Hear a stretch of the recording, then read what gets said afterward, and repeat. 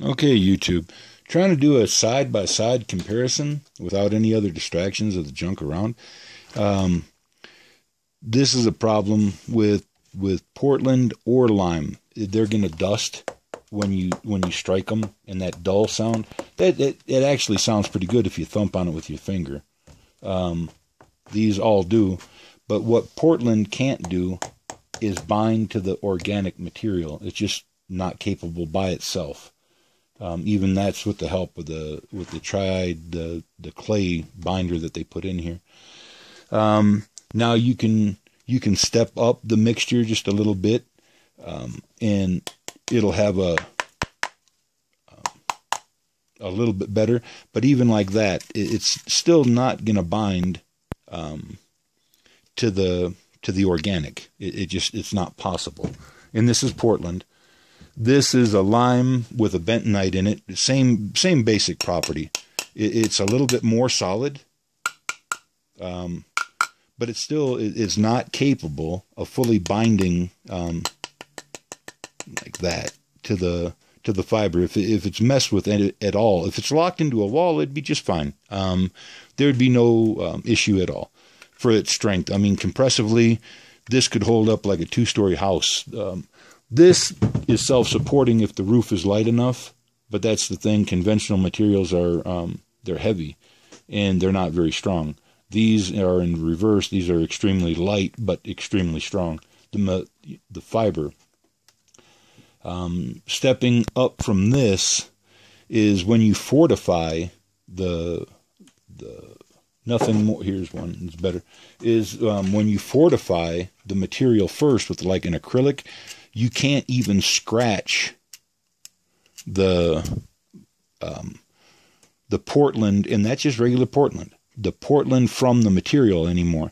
And with an acrylic monomer, it'll grow roots into the organic material. It's something to consider, is what I'm trying to get at. To modify your material, fairly cheap and easy is it's something to really consider. Now.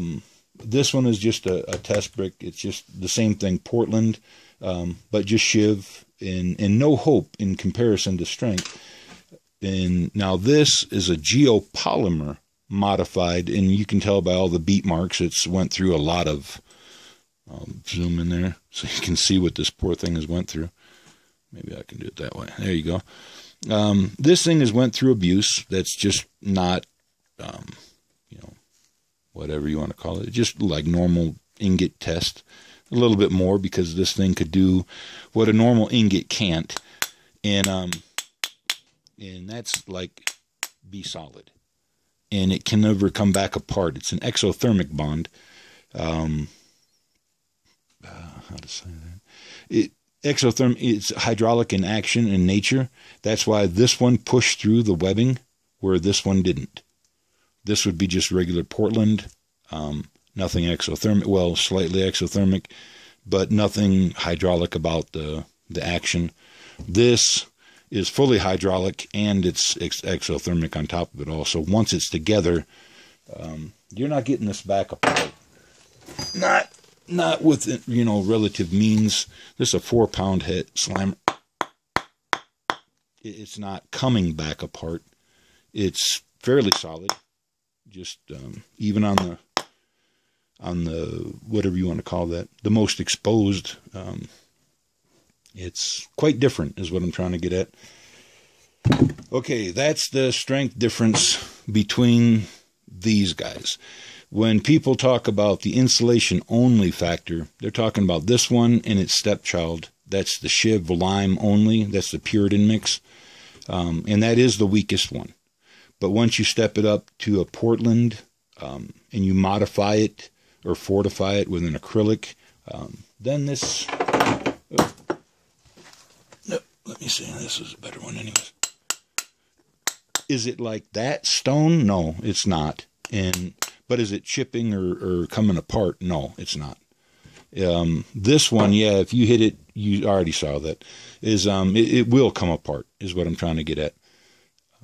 It's just chemistry. Simple chemistry.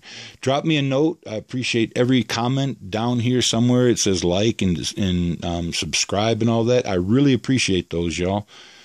Keeps me going. This is fun to do. This will be my next house right here. And anybody who wants to do that, I take a $30,000 consulting fee, and I will tell you the recipe of this. It doesn't have to be this. That's Shiv lime. You know, no, actually this is purposely ground, so it's extremely strong. It's just a binder that, well, you can do better, is what I'm saying. There's just better you can do. So, okay, appreciate y'all. Have fun, and stay safe and all that. All right, bye.